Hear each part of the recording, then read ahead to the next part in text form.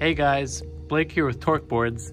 In this video tutorial, I'm going to be showing you how to install this rubber seal onto our custom TB40 deck. We recommend pre-installing these threaded inserts right here before adding the rubber seal, because once this is on, it's going to be hard to get your inserts through these holes right here, and it can be messy if you're using epoxy. The rubber seal is used to seal off the electronic internals from water and dirt getting inside. So it's just gonna act as a barrier sitting in between our deck and our enclosure once it's on. And it's just gonna prevent all that from getting inside right here.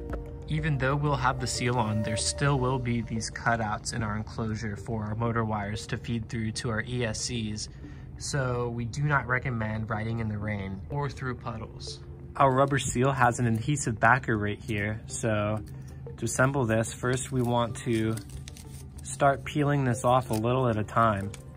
We don't want to peel the backing sticker off all at once because this is really sticky, the adhesive right here, and it can get messy to work with.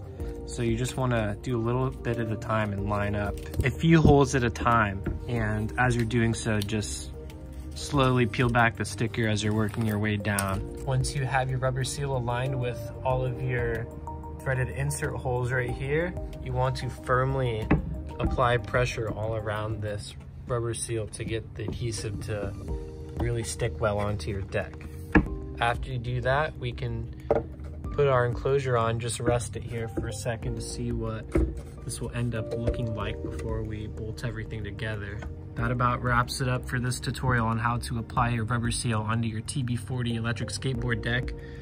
Hopefully you guys found this tutorial useful, and don't forget to like and subscribe if you want to see some more content coming from us soon. And leave a comment down below if you want to see something specific coming from us. Thanks.